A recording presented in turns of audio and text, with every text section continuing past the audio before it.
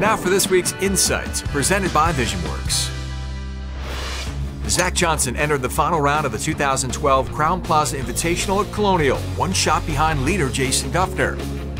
The pair were 7 strokes clear of the field to begin the round, essentially turning the last 18 holes into a match play event. Johnson outperformed Dufner on the day, strolling up 18 with a 3-shot cushion. Despite the comfortable lead, though, Johnson stayed focused on shot making right to the end.